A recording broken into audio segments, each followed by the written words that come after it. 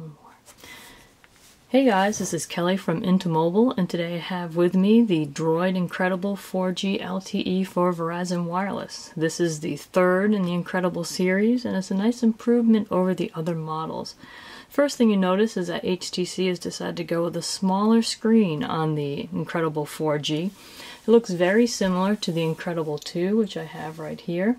Both phones have a 4-inch display and have a very similar form factor. The 4G LTE is a little bit more narrow and a little bit taller than the Incredible 2, but they're very similar.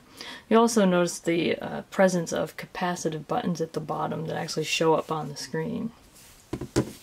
Taking a little bit closer look at the 4G LTE, you can see the nice high-res display and the capacitive buttons on the front. There's also a small camera up at the top and a speaker.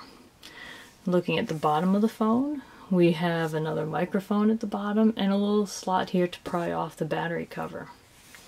On the left-hand side, you have a micro USB charging port, and the rest of the side is flush.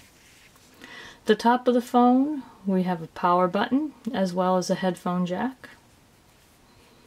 And on the right side of the phone, we have a volume rocker. It's a rather large volume rocker right there, and it's flush with the handset. When you look at the back of the phone, you'll notice it looks very much like the HTC Resound. You have the textured back battery cover. It kind of has a rubbery feel to it. You have an LED flash and an 8-megapixel camera. There's also a nice little speaker underneath that hole right there.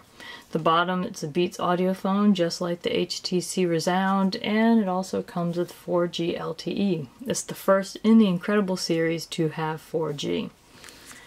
So there you have it. That is the hardware look at the Incredible 4G LTE for Verizon.